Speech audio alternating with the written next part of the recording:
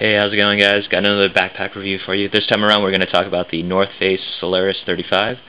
This particular bag I took with me on a road trip through Death Valley in Southern California. So based on my experiences with that, I'm going to tell you what I liked, what I didn't like, and hopefully that'll give you a better idea of what you'll want when you do your own backpack shopping. Alright, so let's get started. As the name suggests, the Solaris 35 holds 35 liters of volume inside of it. We'll start with the suspension. Shoulder straps. Shoulder straps are comfortable. Nice, didn't feel any discomfort after hiking for a while with this bag. The only issue I have with it is that they're a bit too thick. Backpack companies make the mistake of over padding their shoulder straps. What you want to do to make them more comfortable is just have them positioned correctly and shaped correctly to your body type. I would rather have that these straps were about half the thickness. It just felt like I had two sponges over my shoulders. Not uncomfortable, but it just felt a little bit bulky. The waist belt is comfortable and secures tightly over the top of my hips. Felt strong, and it was really good at distributing the weight towards my hips, so no issues there. You have a front loading pocket right here, which is flat, and it actually extends this whole panel, as you can see right here. It's larger actually than the front panel pockets of a lot of bigger backpacks, so you can actually store larger documents here without having to fold them over. You have side mesh pockets on either side of the bag and side pockets on either side of the bag. And this brings me to one of the features that I really like about it is the compression straps that you have on the side. If you'll notice, instead of a compression strap at the top and a compression strap on the side, you have a single strap that starts at the middle, goes through this loop, and then fastens at the top.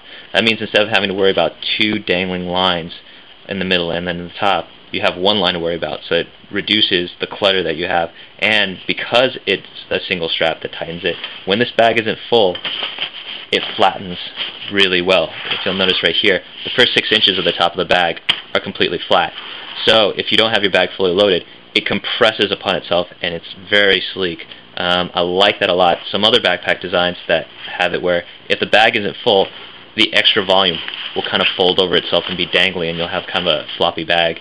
But not with this one. This one actually cinches up really tight and it feels really secure. So whether you have it fully loaded or not, you're going to feel like you have a well-strapped, compact, tight bag up against your body. The side pockets are decent in volume. If you'll notice here, they start at the top and it loads all the way to the bottom right here.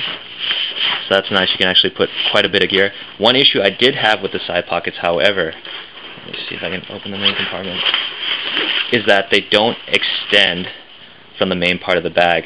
They actually share space with the main compartment. So when you're loading stuff in here, you're actually taking up room in the main compartment. So the 35 liters is for this compartment and the side pockets. I wish I had the option of these extending out from the main body, but some people might actually like that. It might keep you honest and make you stick to the restrictions. It's just human nature. If you are given a bag, you're going to try to fill up all the space that you're giving. So that might be a good thing for you.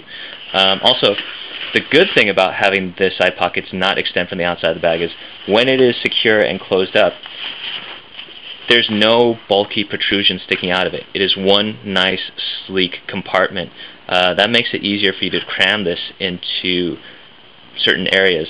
For example, you'll have an easy time fitting this into the frame at the airport that lets you know whether or not you can bring it on as a carry-on on the plane. Easy. And also, because it doesn't have any weird protrusions sticking out of it, you can easily fit this underneath the seat of your plane. You're not going to need to stick it in the overhead compartment unless you start attaching things on the outside of it.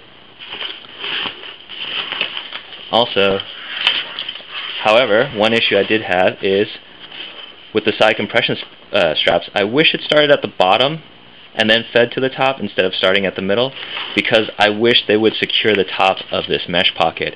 It's elastic and it holds things pretty securely. I could stick a water bottle and I wouldn't be afraid of it spilling out. However, by having the compression strap cinch over the top of this, I would feel a little bit more secure in sticking things like slippers or sneakers or, say, a jumper that I didn't want to lose. So, yeah, all they'd have to do is just have this secure from the bottom instead of from the middle, and I'd like it so much more. The waist strap also has a secure line similar to this compression strap in that it tightens the waist strap to the pack and loops over itself so that you have less lines to deal with. So good job on the strap design. They just need to work on the positioning for the compression strap, and it would be perfect. There is top and bottom access for the bag into the main compartment with a divider. However, the divider is not a zip. The divider is secured by these two loops.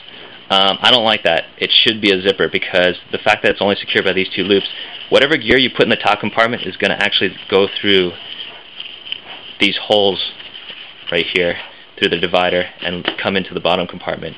So I mean, you might want to have something like, say, a stuff sack for the dirty clothes, and this divider is just to let you know where the partition is. It's not really going to keep anything from the top from spilling out to the bottom. So yeah, this should be a zipper. That's just my opinion. Interior of the bag. Good job for North Face for recognizing that the coloring should be bright. By the way, I like the outside coloring of the bag. The charcoal and black with the orange highlights is a good idea. I like it because it's subtle. You're less likely to stand out too. Many companies like to make their bags brightly colored yellow, red, orange, and you're going to have a hard enough time as a tourist sticking out. You might as well not have your bag helping to advertise it. The interior of the bag is actually the reverse. You want a bright color interior, because when you're picking through stuff in the interior bag, you want that bright color to give you a contrast so you can see things. A lot of backpacking companies will have a black interior, and it's harder to see your stuff, especially when you come into your hostel or campsite or hotel room in the middle of the night. That light, bright color helps. So that's a good thing. Right here you have the hydration pouch to stick your hydration bladder inside. If you don't use it, you can use this as a separator line for storing different gearing, helping to separate stuff. On the panel flap that comes out, you notice that there are these little pockets for sticking pens, papers, and pencils and stuff like that. The thing I don't like about it is when you open the bag and it's upright, when this flaps over, whatever you have is going to fall out. I would much rather have this be a zipper pocket. A lot of backpacking companies do this mistake with their bags, is they'll put this kind of pen and pencil paper setup on the panel part of the bag instead of against the back where it'll be upright. And so nobody uses this, because when you open it up, it slips over. They'd be much better served by having this as a zip pocket. The bag is really durable. I took it with me and didn't have any trouble. The material itself is a ripstop nylon, and the bottom is a coarser, thicker, more durable fabric. It feels like canvas, but I'm sure it's a high-impact nylon. But yeah, well designed, good materials. There's just a few issues that I have with it. If they fix that, this would not only be a good bag, it'd be a great bag. So that's my review of the North Face Solaris 35. Hope you liked it, and have a nice day. Thanks, guys. Bye.